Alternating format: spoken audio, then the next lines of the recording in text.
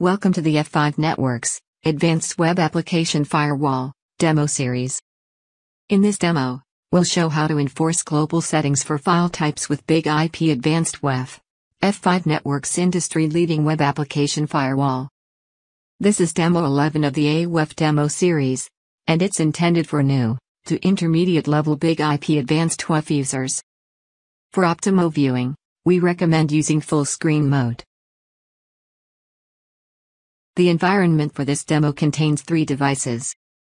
A Windows workstation will be used to submit malicious web application requests. These requests will arrive at the F5 BIG-IP system, running Advanced WAF. The BIG-IP system sits in front of, and protects, the backend web application.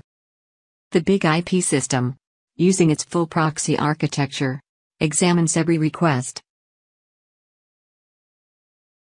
and can block all malicious requests, and prevent them from going to the backend web servers.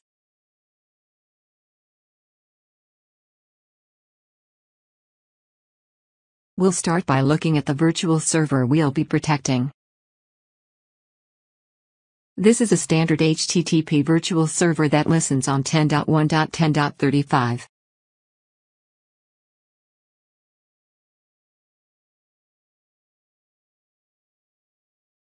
We'll create a BIG-IP Advanced WAF security policy to protect the virtual server. We'll give the policy a name. Select the template type, which for this policy will be rapid deployment, and the virtual server we're protecting. We'll also put the security policy into blocking mode. That's all it takes to create a basic security policy with BIG-IP Advanced WAF. We'll now examine the Advanced WAF Allowed File Types page. This page displays all the explicit file types allowed in this security policy. However, this security policy is not configured to enforce specific file types. The asterisk, or wildcard entry, identifies that all file types are allowed. We're going to modify some attributes that all file types must adhere to. We'll click the asterisk to configure these settings. These settings identify the maximum length, in bytes, of specific aspects of requests, such as the maximum HTTP request length, or the maximum query string length. Currently, all settings are set to any, which means the security policy will allow requests of any length. We'll apply custom settings for all 4 of these length values.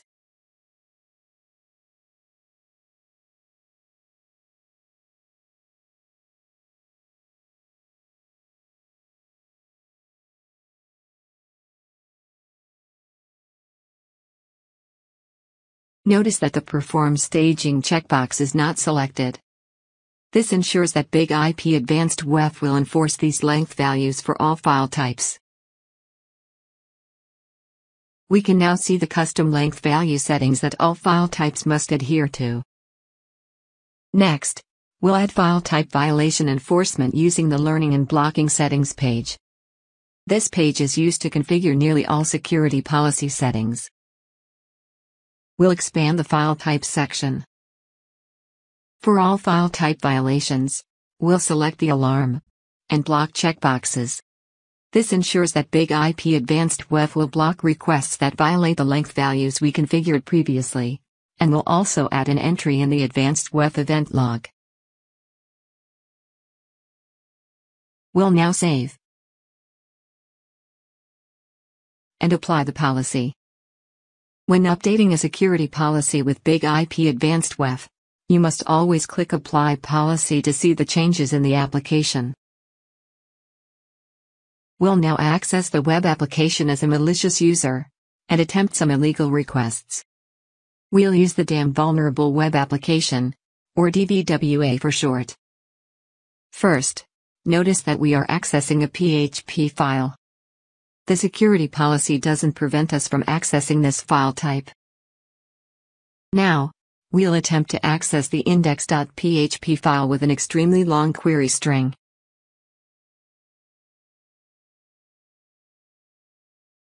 This request is blocked by the BIG-IP Advanced WAF security policy.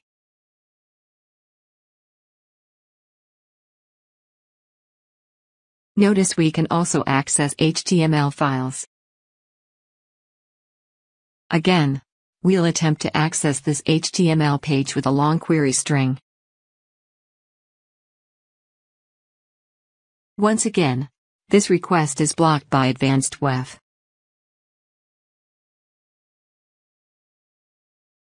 We'll now use this page to submit a user review for the web application.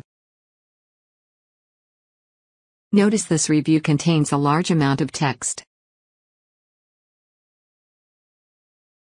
This request, using an input field, is blocked because it exceeds the length we defined for HTTP POST requests.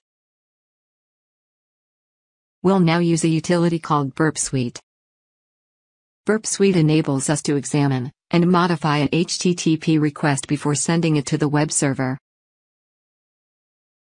After accessing this page, we can view the request in Burp Suite. We can then modify the request by adding several additional request headers.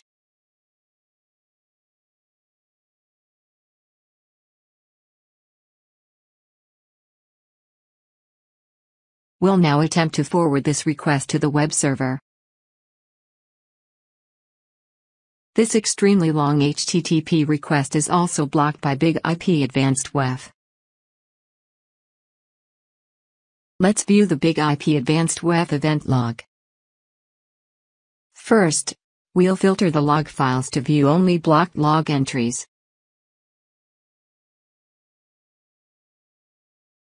This request was blocked because it had an illegal query string length.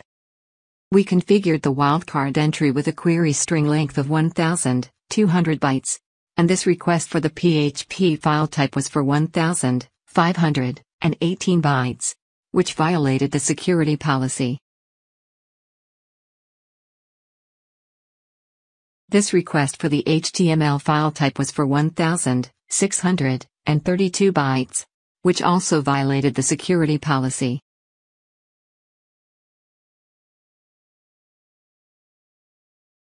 This request was blocked because it violated the HTTP POST data length, which we configured with a length of 2,000 bytes, and this request was for 2,212 bytes.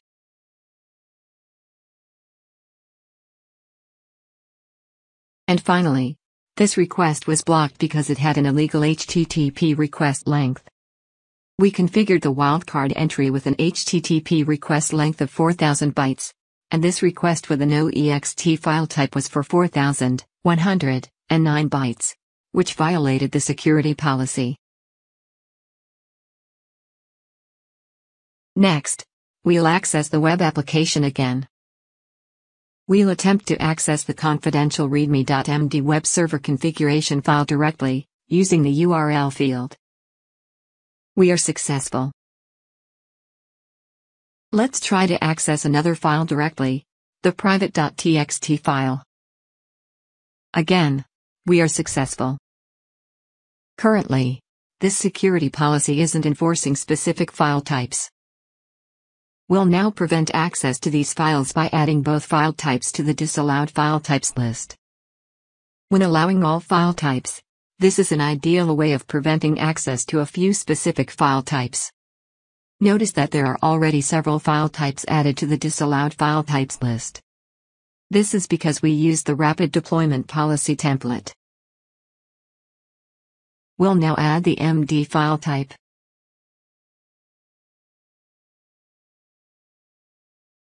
And now the txt file type.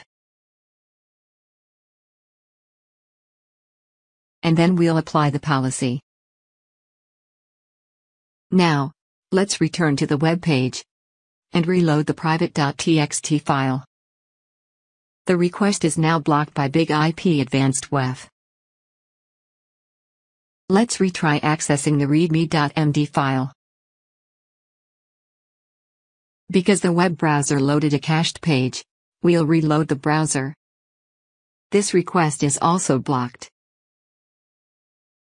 Let's examine these blocked requests in the BIG-IP Advanced WAF event log. We can see that this request was blocked because it's a disallowed file type, and the file type was MD.